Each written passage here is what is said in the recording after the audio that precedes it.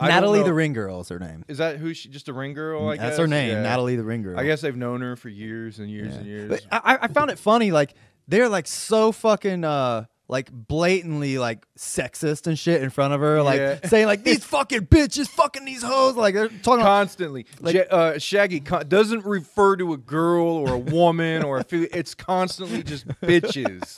Which I mean, I get it. Like, in all honesty, like it's just this day and age. Like, it's almost like weird hearing somebody like talk like that. It's in front of like a woman, especially like she's not like some trashy skank that's there. She's like like she's great, nice, polite, like cool chick that's just like chilling there. And they're like, I mean, I thank them for keeping it real. Like, but when you're talking to your wife or something, you don't like say like, yeah, look at these fucking bitches over here. They're like, I do. Oh, okay. I typically wouldn't bring that up, but the fact that like I noticed it is enough to be like, okay, they obviously like probably shouldn't have been like talking like that. He's never not said know what I'm saying.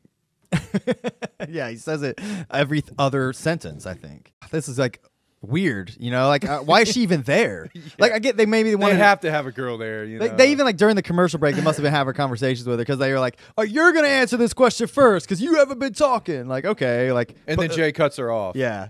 And then like you ain't saying shit. Let me take this. He starts like yelling at her. Yeah. Jump said he was talking about how like he just went up and asked a girl out or some shit. And he's like, yeah, I just went up and just asked her. Like, I just asked her out. He's like, must be nice. Must be nice. Like, oh, I don't give a fuck, man. Like, just eat their butt and like, you know, just go straight up to him and just do it. I'll tell you the funniest part about the Zen of Love to me was when they were talking about the dude fucking the pizza. They kept bringing it up too, and that actually made me laugh. It was funny too. Jay was just in a bathrobe like that entire episode. Yeah. His logic was sound though.